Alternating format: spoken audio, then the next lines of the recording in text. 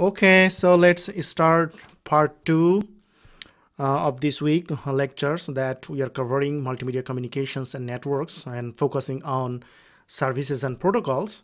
And uh,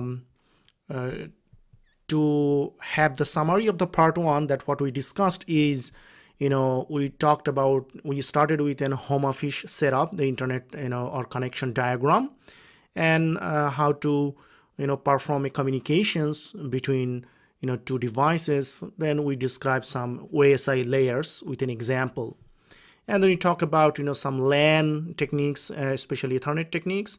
And then we told that access networks, right, that how to access the internet from let's say ISP to our home office. And there are different kinds of access network techniques, for example dial-up, and then digital subscriber logic, that is DSL. And then we had hybrid coaxial cable networks, and also lastly we discussed fiber to the home or fiber to the network. So this was something, some overview in fact, right? So now in the part two we'll be discussing something. It will start with this internet technologies and protocols. And in the beginning we'll be starting this network devices. So the network devices, you see, the very first one is this one, that NIC, that network interface card. And if you can understand, or if you are familiar with, that this is basically the LAN card that we see in our personal computers. And then with this LAN card, there is interface. This interface basically we say, and this connector is RJ45 connectors. We connect this internet or for constructed the LAN, right? So this is pretty same thing. And this card is more also we say Ethernet LAN card, and it provides the functionality of physical layer and data link layer functionality. And also it is good to mention that these devices, this network interface card, this contains basically the MAC address, and that medium access control address. And we this MAC address is basically unique to each devices. Wherever the devices you see in the world, and if it has internet connectivity, it definitely has some sort of MAC address. So this MAC address basically uniquely identified the physical address of these devices. This is unique. Okay, so this is similarly the network interface card. It basically converts your bit byte information, electrical signals, and also in between there are some in data link layers. As I said, it's MAC per MAC, the medium access control, that who will be using the medium, for example our the network cable or something, who will send the information. So that kind of things can be also determined within this card. And there are some other kinds of control, for example flow control, and some error control kind of stuffs also can be done. And in our example that we gave you, that in that example we told that you remember that there will provide some seal when the some informations will be coming from the upper layers, and we'll provide the seal. So that is basically the error correction or checksums things stuffs done over here. So anyway, this is the LAN cards you are familiar with. Then the next device is basically the repeater. So by the way, then we can say that this this radio network interface card is basically our app layer 1, right? We can say this is basically layer 1 or maybe layer 2 if we consider the OSI model. That's layer 2, layer 1 or layer 2 devices, right? So this is, we can say in this manner. Now how about the repeater? Repeater is a very simple devices. For example, here we have a network device, and let's say a computer, and let's say we have another computer here, and we like to connect these two, but maybe the range between these two is larger. Okay, but that there is a limitation that how long signal can propagate through this wire. If it is beyond 100 meter, 200 meter, depending on the cable or wire that we are using. So so that's the range. So to extend that range, we need some repeater. So repeater basically amplify the signal, and then the range can be extended. So that's the That's the uh, uh, function of a repeater. So then you see the repeater also works in physical layer. So we can say this is also layer 1 devices, right? The repeater. Okay. Now how about the hub? Hub is very simple. If you it is good to describe in terms of this star topology. For example, this is our computer, or let's say laptops or whatever, some devices which have some sort of this NIC, that is network interface card, inside. So it constitute it has the ability to form a LAN, right? Now let's say this workstation over here, he wants to communicate with this one. Now definitely it will send the information here, the data here, and this hub definitely is connected to one port, right? Now this hub, what you to do, these signals will be taking, and then it will broadcast to everyone connected to this hub. Okay, so that means this hub basically doesn't contain any sorts of intelligence. So it getting the information and the data, and then it basically broadcasts that data to everywhere, right, on this hub. So and then for example, maybe these stations basically want to transmit with this workstation. So then this workstation knows that, okay, this information is intended for me, so only these stations accept this data, and all other stations basically ignore that data, because it basically doesn't need for them. So that's the purpose of hub. So hub in a sense, it is basically providing in a very it's kind of this kind of is connected, everybody is connected to this hub, and then they can communicate with each other. Definitely this is we can say this is basically a LAN, right? So local area networks. And still this local area network, it just has this NIC with each stations and this hub, right? So this is the idea. Now we have let's say switch. Now so then hub, what is this this layer? You can see, if we consider the OSI layer or TCP/IP layer, we can think this hub is also basically the layer 1 devices. Okay, so in layer 1 or physical layer devices is then repeater 1, and this this hub is also layer 1 or application layer devices. That's the idea. Now how about the switch? Now switch, it's interesting. The switch is not the intelligent, but it has some intelligent design itself. Inside the switch, for examples like that, inside the switch, it has so it has something like this kind of, let's say maybe design. So a switch has many port actually. Let's say port 1, 2, 3, 4, 5, 6, 7, 8, I don't know how much, 9, 10, 11, 12, 13, 14, 15, 16, something. I'm just saying, let's say this is 1, and let's say this is maybe 16. Okay, port number 16. Now with this port, maybe we have a computer connections over there. Now within this, internally, this switch is basically configured in this way, that this one is connected to this 16, this one is also connected to this 15, this one is also connected to this one, this one. So this is basically a massive connections inside. Also every port actually connected with every other port. Okay, so in this way.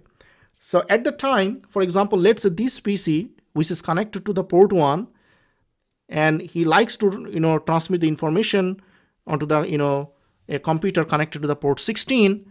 So so there is some dedicated path for that. So in this way we can basically reduce lots of traffic flow or collisions of those kind of things. So this is how this switch works. So that's why switch looks kind of messy, and it also has lots of ports outsides. Okay, now think about when comes the switch basically of this switch that we are talking, let's say this is kind of, we can say this is layer 2 devices. Okay, that's connects in the data link layer. But then there are other switches that is also there is another kind of switches that works in the network layer, or we say layer 3 switches. So when we mention something like network layer switches, we say layer 3 switches, not just switches. When we mean switch, it means it is layer 2 or data link layer switches. Okay, so this is a simple descriptions on that. Now, how about the bridge? There is another device is the bridge. The bridge basically divide a large network into a smaller segments. Okay, so for example, so bridge basically has, let's say, roughly has 2 ports. Now this is, let's say, port 1, and maybe this port is port 2. Okay, so that much is simple. So compared to hub, it has a little intelligence, we can say. Now this hub, this bridge is simple. Okay, so it was better to describe this bridge first and then talk about the switch, but it's okay. I mean, you understood this one. This bridge internally is like that.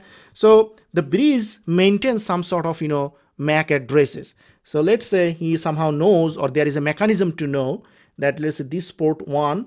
So with this port 1, what are the computers, let's say the computers, or maybe the, the terminal nodes that we like to have the internet connections, or maybe the, not internet, they participate in the LAN. So they basically, are in this connected to the port 1, and each one has, MAC address, as you know that each one has a MAC address, right? So, and MAC address is basically the physical address of each devices that's, unique. So this bridge somehow know that which MAC address is basically connected to the port 1, and this bridge also knows that which, MAC addresses are connected to the port 2. Okay, now when, let's say this computer, wants to, send information to this computer. Now when this data comes into the bridge, he checks the, address, and he knows that, okay, so it seems that this MAC address that you want to send the information is on port 2, and at the time these, data will be then, forwarded to this, port 2 segment. Okay, and if the bridge finds that actually, the MAC, maybe these computers A basically want to send information to this one. Okay, maybe this is a printer or something, and at the time it sees that, okay, this A and this one is basically connected to this port 1. So that means I don't need to, transmit this information to port 2, because this is the same segment, so they automatically get this information. Okay, so this is, how. So the ultimate purpose of this, bridge is basically that we have a, let's say, larger networks. So we will create some segment. This is segment 1, and this is segment, 2. So in this way we can minimize the traffic onto the, these hub or networks, and it gives some sort of, less collisions, right? Okay, so as you can see, the bridge is again, we can say this is also layer 2 devices. Okay, because why layer 2 devices? Because it can basically works based on the MAC address. Okay, based on the MAC address, and as you know, the MAC address is basically the medium access control happening in the layer 2. Okay, now the next devices is router. Now let's say, we have, one, network over here. So this is connected to some switch. Maybe this switch is connected to the server. So ultimately all of this computer, in this, here, they are basically getting the services from the server, right? And let's say there is another networks of these networks, and they are connected connected to server through this switch, and they are served by this server, right? But if you, let's say, these networks, we can say this network is basically, let's say, maybe network type A, and maybe these networks maybe a network type B. Now what is network type A and what is network type B, we will talk a little later, but right now let's say they are different networks, and these different networks we can understand, by their IP address, if you are just curious. But whatever it is, let's say there are 2 different networks, because of their different IP addresses. Now these, then how to, connect, between this device and these devices, this network and that network. And this work basically, done by this router. The router will be placed in the middle, and this router will see, and interestingly, this router basically it acts as a switch, and that, works on the IP address level. So how it understands this? So for example, let's say, this, computer over here, he likes to communicate with the computer over here, right? And definitely, this, and all of these computers will be identified the IP address. We'll be talking on that little later, right? Now let's say this, this data, comes here in the router, and the router, it says that, okay, this computer basically want to, send, information to a particular IP address, and he knows the IP address basically, resides in this network, okay, not in this network. Because he know the IP address is in this network, so at the time he will forward this, data. And, the router basically works with the packet level. Okay, so this is basically a network layer devices. So router, we say this is a layer 3 or network layer 3 devices. So, and if he says that, if you see that, for example, it might be happen like that, this computer, like to, transmit information to this one, and at the time it is the same network, and then IP address understand the IP address, the router understand the IP address reside within the network itself, so it doesn't need to forward the IP address. Okay, so this is how it works. So this is the router, and router is basically a network layer devices. And then there is another devices, we say gateway. A gateway is also it's kind of a switch, or let's say a router, and router also can act as a gateway. But the main purpose of gateway is that, let's say I have a networks here, a network here, but they are running on different protocols. So at the times this gateway need to convert that protocol. So this protocol conversion is happening through the gateway.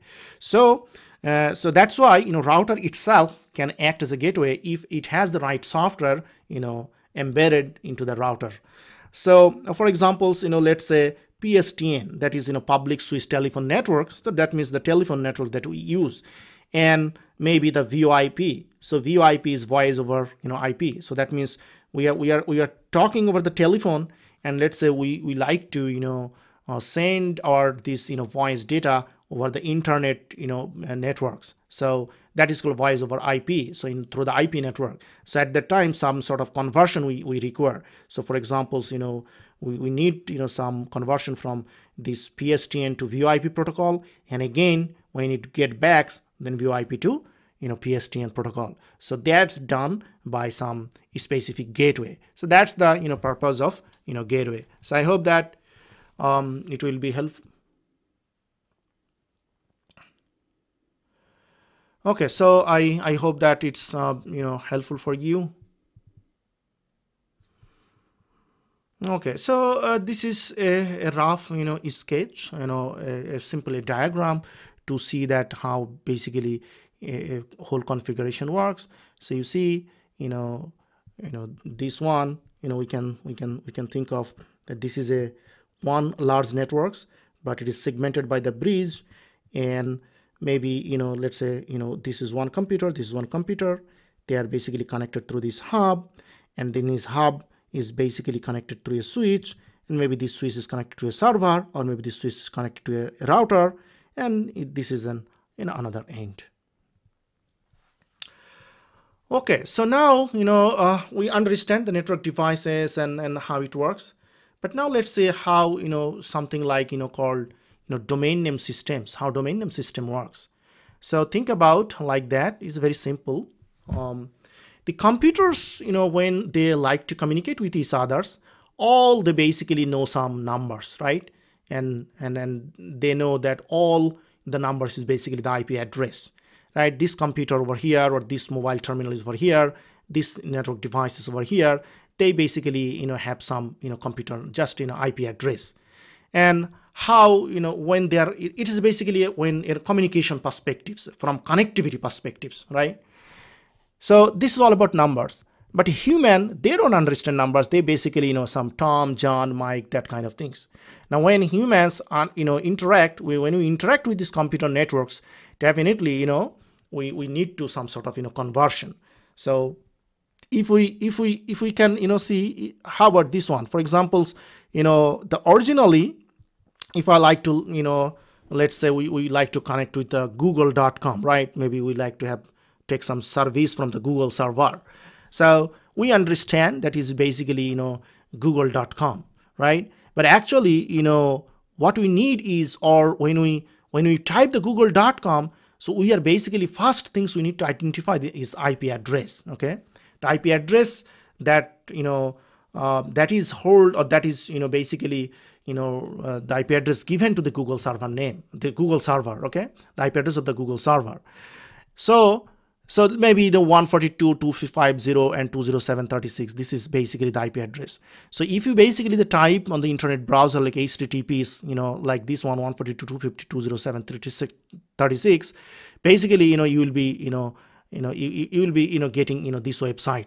So that means if you directly give the IP address at the time, it doesn't need to, map, between the name and this one.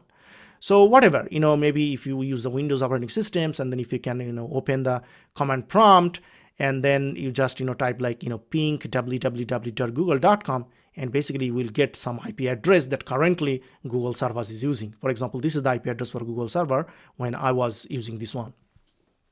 So anyway, so this is the, thing that the very first things we need to resolve, that let's say, very fast, let's say this is, we are using from our computer, and we like to, visit, some website, right? For example, google.com. So, when we type in our browser the google.com, basically it goes, we first checks that this IP address, that, mapping to this IP address to this, name, because we need this IP address, the very first things, this IP address. So, but we are providing this name. This is basically domain name. So we need some mapping from domain name to this IP address. This is called domain name system. Okay. So very first things that we are, checking the within our operating system itself, or in our cache, because we have some, browsing history. So if we don't have, then we will, go to the, some the local server. Local server means DNS resolver. We sometimes say, resolver server. So resolver server is basically our, ISP, the internet server, our internet service provider. So that's called the local DNS server. Now, if it doesn't contain, this mapping, if it doesn't know that what is the IP address for this, domain name, and at that time it contacts the root server. Now, root server, very interestingly, the root server, there are 13 root server that is strategically placed around the globe. Okay, this root server basically gives some information that, okay, you basically take this information, you contact, this, this server. So basically, the root server, doesn't give the IP address, rather he gives some information of some another server. That another server is called, TLD server. TLD means top level domain server. And so then with that, top level domain server, then, this ISP basically contact with that top level domain server. And then top level domain server basically gives some another informations. That information is that where is exactly, who is the authority of that, domain name. So that information is given. So that is called authoritative server. Okay. So this authoritative server information, when provided by this, top level domain server. So then this, our, local server or resolver server, then contact with that, authoritative, DNS server, and these authoritative servers ultimately give this IP address. Now, once have that IP address, now we get our web browser, then we provide the request to the web server in the Google web server, and then Google web server know, okay, this is my IP address, so I have to get the response back. So this is how this domain name system works. Okay, so this is okay. This is, you understand. Now let's talk about, network layer. Okay, so internet technologies, protocols, in network layer, in most appropriately. Now the very first things that we'll be discussing, IP layer. Okay, so IP, that is, internet protocol. In net, we are talking about the network layer, and we'll be talking on internet protocol. If you forget the layer, so please go back and check. So in TCP/IP, we can think about like this way. Okay, so this is maybe the physical layer, we can think, and this is the data link layer, and this is the network layer, and then we have the transport layer, and then we have the application layer. Okay, this is how it works, how the TCP/IP model. So and OSI model, we had 7 layers. So basically, in OSI, we had called application layer and presentation layer and session layer. So this is basically, combined together made the application layer in TCP/IP, and all others are basically the same. Okay, so now we already talked something on this physical DLL something. So we are now talking about this network layer, because this network layer, why we are talking about this internet technologies and protocols, basically the network layer plus transport layer. Okay, transport layer. So these two layer, network layer is the layer 3 and transport layer is the layer 4, if we think from the bottom. So these basically constitute the internet main technologies. So that's why now we will be talking something on network layer. Now network layer task is basically 2 basic services it provides, and one service is basically the packet addressing and another is packet forwarding. And as you saw that the router forwards, the router basically is the network layer devices, so it forward the packet, right? So if it is within the networks, so that means simple point-to-point data transmissions that's supported by LAN, and the IP address is within this network, so that means there is no need to forward the packets, rather it basically it's a broadcast nature that's coming within the LAN. But then when we need to transmit the information to a different LAN, or maybe WAN, so WAN means wide area networks. So at that times we are employing the routers, and router basically receives our packet and then forward to the destination addresses, right? So this is the work of the router. So routers just know that I'll have to forward the address because I see the IP addresses coming from a different network. So that's the things. Now there are 2 common ways that how we can move, or let's say forward the packets through the networks of links and routers. So ultimately so router basically providing the network of networks. So we are saying the networks of links or something. So anyway, so there are 2 common ways. One is we say circuit switching, and another is packet switching approach.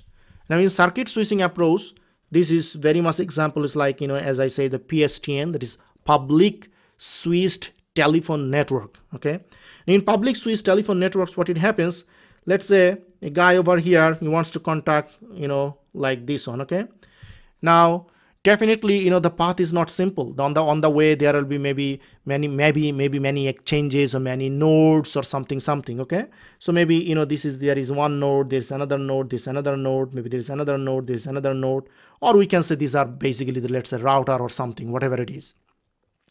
Now or maybe this is another, and then this is another. So we can think of that, okay, so it is possible that I'm going from here to here, and then here to here, and then here to here, and then here to here. Or maybe it is also possible that I'll be going from here to here, and then from here to here, and then from here to here. So the circuit switching what it does, before it sending the data, it basically establish the connection from source to the destination. So whatever the path is, maybe through some very dedicated path. So there is some mechanism to do so, but let's say this path is that one. So this connection is dedicated and established, and once the connection is established, then all of the messages will be going, all of the data will be going through the same path, and these connections was become active and established throughout the conversations, or let's say data communication goes on. After the data communications finishes, then this path just vanishes. So that means before the connection starts, a dedicated path is established from source to destination through different nodes. So that's the idea of circuit switch networks, and one good example is PSTN, that is public switch telephone networks. And another approach is packet switching. This is packet switching, that is exactly we are familiar with that happens in our internet. So in our internet, basically we have router, this is one router, we have another router, maybe another router, right? So maybe, I don't know, maybe let's say this is one router, okay? I'm saying this is another router, this is another router, this is another router. There are lots of router, in fact, okay? There are lots of router. And my computer is over here, and there is another computer over here. So then we like to connect this computer with this computer, right? Now this computer may be one IP address, and these computers over here, this may be another IP address in different networks, and this is different network, right?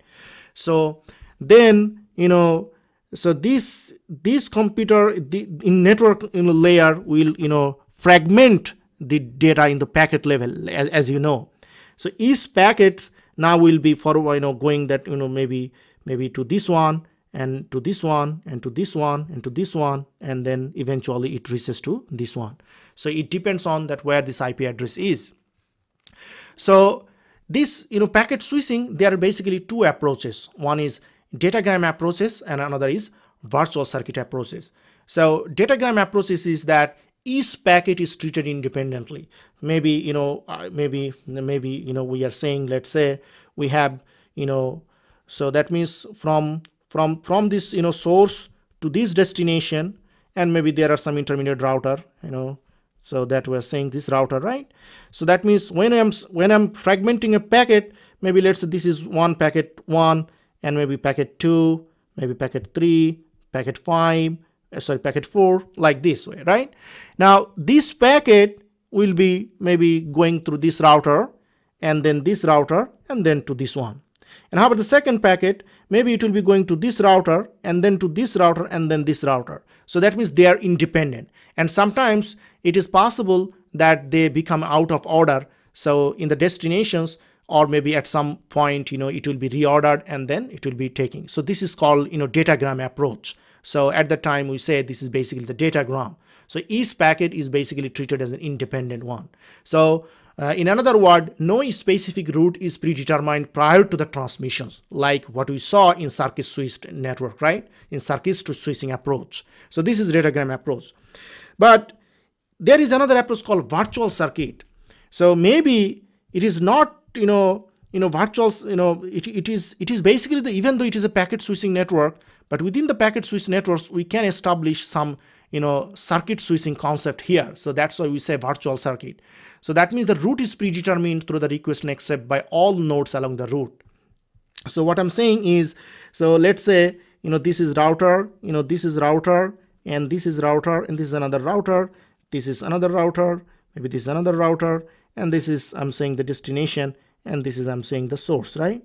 So before the connection establishments, there is an agreement. Okay, first I will be sending to this router, and this router, and then this router, and then this router, and this one. Okay, so you see, even though it's packet by packet, and the connection is basically is not established prior to the transmissions, but at least we have a consensus that we will follow these kinds of route. Okay, still the packet are independent, but it will be going by packet, and these resources or this link is not dedicated. So dedicated mean this link is not so in between. For example, when let's say packet 1 packet 1 is transmitted and then go along this route. Okay, so packet 1 goes along this route, that's okay. Now let's say packet 2. Now before packet 2, it might happen maybe this link is basically sharing by other maybe other communications. It is possible, and maybe this this is using this router and this one. This is possible, and its own packet is being transmitted, and then maybe its packet 2 information is going. But whatever whenever it can use, but all the packets will follow the same route. So that's why we say this is a virtual circuit. Okay. So anyway, so this is how two different approaches works, and now we'll be talking something on as you saw that we have primarily two basic services that provided by this network layer. One is packet forwarding that we explained, and then another one is packet addressing. So the packet addressing is basically is IP address, that how we provide the IP address to each of the devices how basically that's done. That we know that this IP address is basically unique to each of the devices, or maybe each of the connections, and then we can correctly go to that address. Our data can rightly go there, right? Now when we talk about this addressing, it is good to mention, let's say we are talking about the addressing. Now addressing has two kind of address. One is physical address and another is logical address. Okay, physical address and logical address. Physical address, as you saw that I told you, that it is basically the MAC address. The MAC address means that each network and component or each devices had its own MAC address. So that is that MAC address is used to constitute the local area networks, right? So that is the physical address. What is the logical address? Logical address is basically the IP address. Now don't be confused with these things, and I will give you an example that what we mean by logical address and physical address. And think about like that. Let's say we like to transmit the information let's say to USA, okay, from Seoul, from this city, or from any other city, maybe USA, and within the USA, maybe let's say in New York City, and maybe maybe to Jackson Heights, and maybe 95 Street, and maybe number 12. Okay, I don't know what is this address. I'm just making an address. The USA, New York City, Jackson Heights districts, and 95 Street, and it's number 12. Okay, number 12 is house. Now that's fine. So this is basically your logical address. So when you go, let's say there is a person over there, and you like to go, and you say that, okay, go follow this address. So even he follows this address, but at this resident address, you still don't know that who is this guy, right? Then you need that what is the name of his, let's say, what is the name of this guy? And I'm saying this name of this guy is Mr. David. Okay, then I understand. Oh, okay, well, that I now understand. So we can say that this address is basically the logical address, and this the name itself, that who is the exact he is, this is our the physical address. So this physical address is basically the MAC address, the devices, and this logical address is basically the IP address. So that's why we are saying as long as the connectivity is concerned, then this is the logical address. So in logical address will help us to go at that places, and then when you go to that places, then we'll find out the exact devices by this MAC address. So MAC address is basically the local, and that's the actual physical address. Okay, so now it comes that, okay, how we assign the IP address. The IP address assignment is very easy. I mean, it's very easy. So how we do that? So it basically, the TCP, if we are following the TCP IP model. So in TCP IP model, there are three classes of networks. One is class A, another is class B, and another is class C. Okay, these three class of networks. Now, and if you have some idea that how we write the IP address in, let's say we are talking about the IPv4. Now this IPv4 basically has 4 different segment. Okay, this is segment 1. This is basically 1 byte of information, and this is another byte of information. This is the second byte. So we can say this is one byte, this is also 1 byte, and this is also 1 byte, and this is also 1 byte. And 1 byte means that is bit 0 to 7, and then bit 8 to bit 15, and then from bit 16 to bit 23, and then bit 24 to bit 31. Now if you just represent in binary, as you know that the maximum number would be 0 to 255 here. So this is also 0 to 255, and this is also 0 to 255, and this is also 0 to 255. So this is how it is, right? And ultimately we don't write in binary, rather we present the IP address in a some decimal format, in a 4 dotted. So this is 1 byte, this is second byte, this is third byte, this is 4 byte, or we say octet. So anyway, so this is how we write the IP address. Okay, so then let's say class A IP address is class A IP address, basically we reserve first byte for the network address, and the other byte is we just reserve for host. That means I'm saying that it is a class A network. And how many hosts? If we need many devices, then we need class A network, right? And if we need moderate number of devices, then class B networks. And if we need very few number of devices to connect, then we can have class C network. So that means class A, B, C, basically the size of the network. Okay, so yeah, that how many devices you like to connect. So class A network, the very first byte is reserved for the network, and all other is basically your IP address assigned for the simply computer or mobile devices. So we say this is basically host part and this is the network part. So, and more appropriately, for class A network, the first byte number always starts with something like between 0 and 127. And for the class B network, we reserve 2 byte for the network part and 2 byte for the host part. Okay, and the first byte of this 2 byte always starts with something like a number between 128 to 191. This is class B address, and this byte you can give any numbers, whatever it is. And the class C, this is a class C address. Class C address, we reserve 3 byte for the network to identify the network ID or network part, and the only 1 byte we give for the address part. So host part. So definitely, as you see, we only have very limited number of devices that we can connect if our network is class C network. And the first byte of this class C network is somewhere 192 to 223. So this is very important to mention. That means just by looking the very first number, we can say that which network it is. Okay, so that's the idea. For example, this is 75, and only the 75 is basically in between 0 to 127. So we are saying this is a class A network.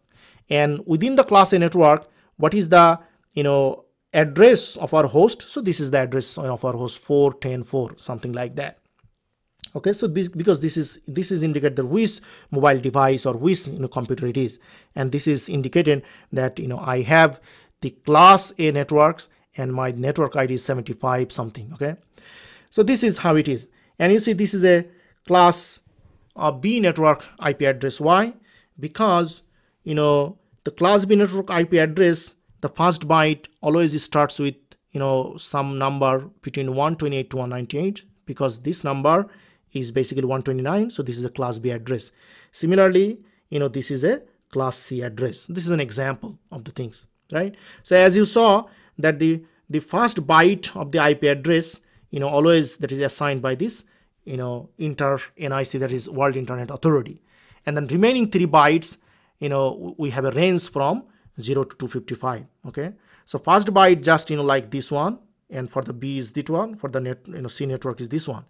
The other bytes, for example, this one, this one, this one, this one, this one, this one, this one, this one, this one, we have number from 0 to 255. Now the 0, we always 0 and 255 we basically reserve for some special purposes. So all what we can do is basically we can assign any number between 1 to 254. So as an example, for example, let's say we just take this example over here. So this is basically as we know, this is a IP address for a class B network. So this is IP address of class B network. Now what is the network ID? Network ID is, we know the class B network basically first 2 byte, basically the network part. So we say network ID is 129, 144 and 00, right? Whatever host it is. So we are not carrying that one because we are identifying what is the network ID. So network ID is, then you just put 00. So that means this is basically our network part, and the host part we are making 00. So this is becoming our network ID. Okay. And what is the broadcast ID? Now, as you remember that I told you, the broadcast ID may be used in a network for broadcasting purposes. When a device is maybe router or bridge, or switch need to broadcast something, so we need that ID. So when we provide the IP address something, so everybody understand this is a broadcast ID. So broadcast ID is, again, this is a class B, this is the network address, and if we keep 255 and 255, so this means the broadcast ID. Okay, now see, as I told you that this 00 and 255 is reserved from some special purpose. So this is the special purpose is broadcasting and network ID creation. Now so what is the usable IP for this class B address? Usable IP, you see that we use 2 bytes, right? We use 2 bytes means 16 bits. So total number is possible is for usable IP for a computer. Let's say we are creating a network, class B network. We are creating a class B network. So definitely, first of all, from the first 2 bytes we assign for the network ID, and then we have remaining 2 bytes for our assigning our IP address. Now, how many numbers you can generate? 2 to the power 16 number we can generate, but one for the network ID and another for the broadcast ID. So you just subtract 2. So ultimately you can assign 65,534 devices you can assign the IP in class B address. Similarly, you can calculate for the class C and class A accordingly.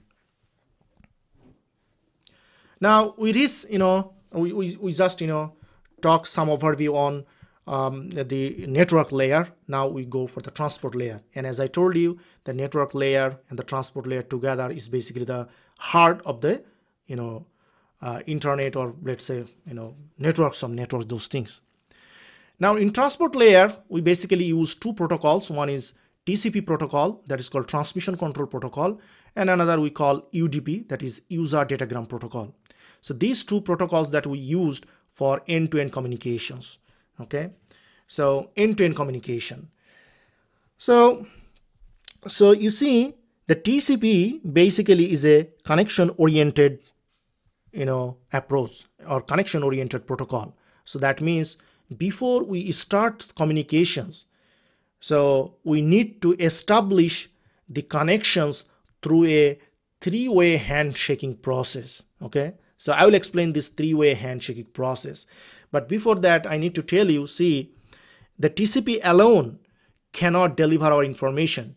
TCP need help, from the IP layer to deliver our data, right? As you know that this IP layer basically, forwarded the data from one router to another, one router to another, one router to another. But let's say that forwarded part have been done.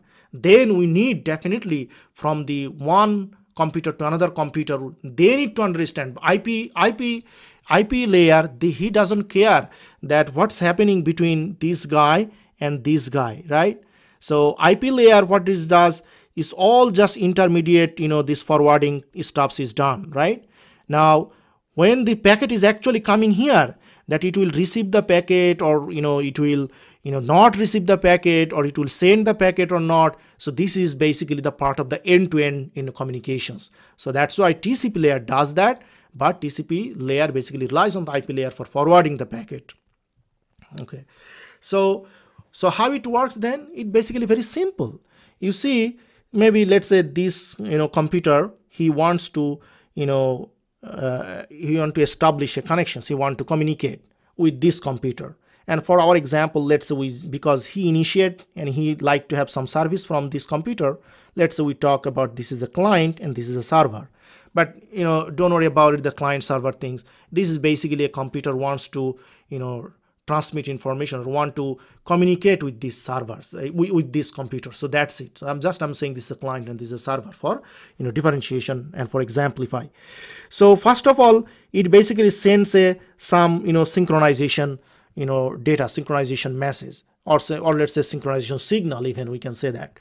Okay, that hey, I like to start communications, and possibly and then I like to start communications. But as you know, the TCP basically all works with the segment, right? In segment by segment, and possibly the sequence number, that this is exactly sequence and a segment sequence number, maybe that I'm expecting that I will send the sequence number M. Okay, and upon receiving this SYN signal, or let's say synchronization number signal, it received that one, right, in the server, and then it basically send 2 signal together. One is called SYN and another is called ACK. This is basically the SYN and this is called acknowledgement. Now this SYN is basically, let's say it will provide, it will let this client know that he wants to start the communications or it doesn't want to. So that's basically done by this sync again. So similar to that what he sent these are, right?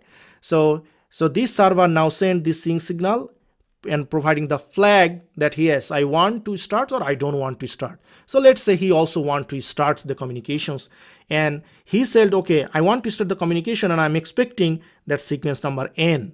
Okay, now think about, he basically told that I am expecting, he basically told that, okay, I like to start the communications and probably I'll be sending sequence m.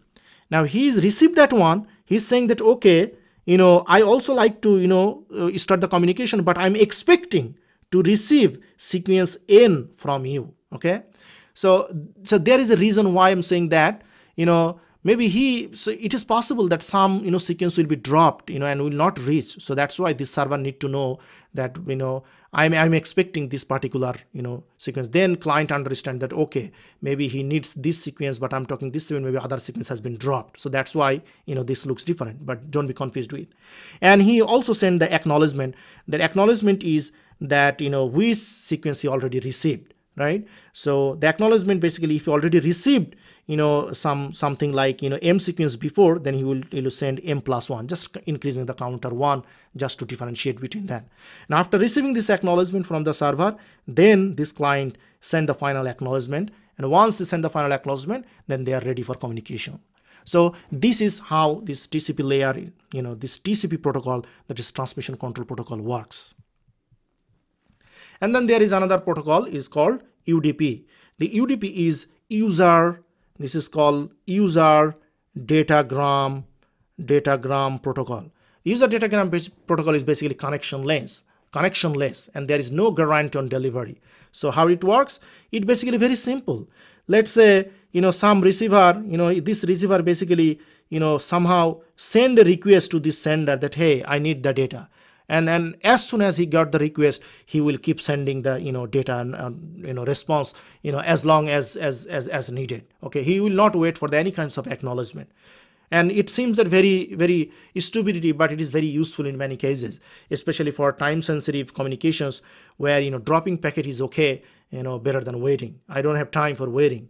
But because of this same very natures, the useful nature, this is also problematic maybe in the security issues. So this is how how it works in UDP and this TCP. So TCP is basically the guaranteed and just connection oriented service, and this is done through handshaking, and UDP is basically connectionless service. So then we will be talking something all then. What is the quality of service for multimedia communications? We understand, we reviewed our communications and networks parts for general networks and communications part.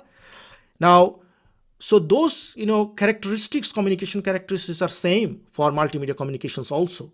However, the challenges in multimedia communications is that it has very different characteristics, especially when you think about its audio and video data, right? For example, look at the volume of the data. Volume of the data is huge, right? The audio video. And so they also need very high data rate, definitely. And they often, this very continuous, that we don't want to, wait, for the playback. We want to have, continuous manner. So that's a very, distinct characteristics. And the data should be real times very often. And also it is interactive in many applications, for example, video conferencing. Then, the rate, also multimedia data characteristics, sometimes the rate is fluctuating very drastically, and sometimes very busty and suddenly very large volumes comes in, and then again very less data comes in. This is basically a general trend and characteristics of let's say MPEG-4 video data, and it says that regarding as the times goes on, you see the data peak rate, how this data rate varies, right? So handling these kinds of non-homogeneous bit rate is basically challenging for communications networks. Okay. So what are the so when we think about the multimedia communications, definitely we need to understand the quality of service, right? So what are the quality of, actually we are now talking about the quality of service for multimedia communications. So we need to set some parameters based on which we can compare or we can perceive the quality of service. The very first parameter is basically the bandwidth. Now as you see, the bandwidth is basically the measure of transmission speed over our digital link or networks. And depending on the media, maybe twisted pair, depending on the fiber, depending on the wireless, our transmission media, and maybe there are some other issue also, maybe interference. So then based on many other things, maybe our transmission speed varies. And generally we basically count this speed is kbps or mbps.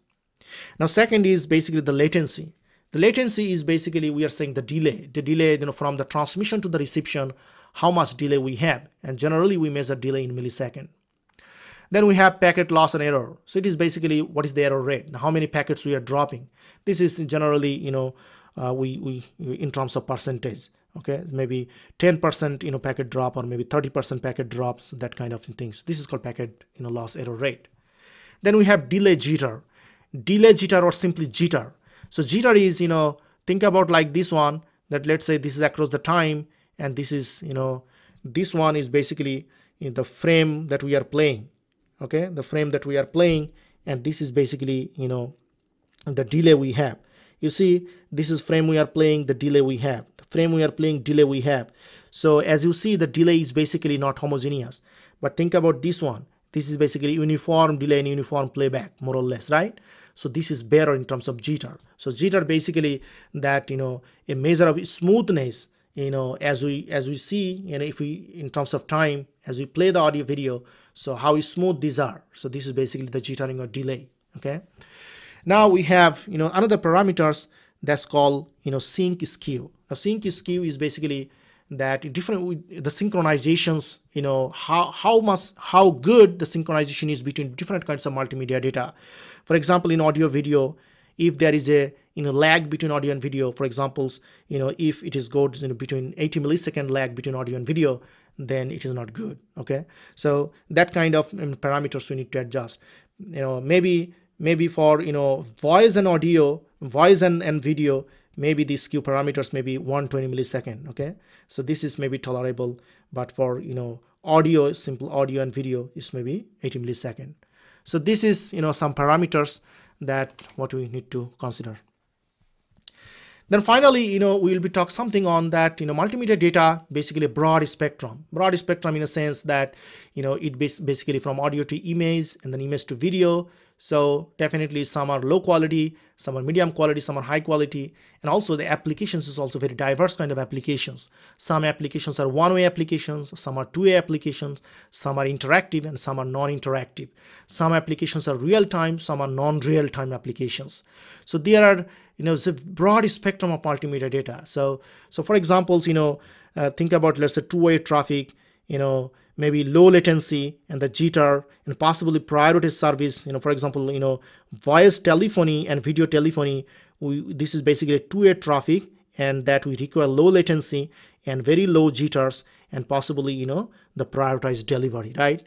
So another kinds of applications might be have some sort of, let's say, e-commerce applications.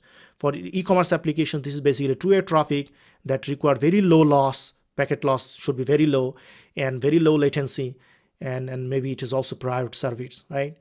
And maybe when we are transferring some large file, for example a movie, maybe we don't need real-time requirements, for example downloading or transferring, right?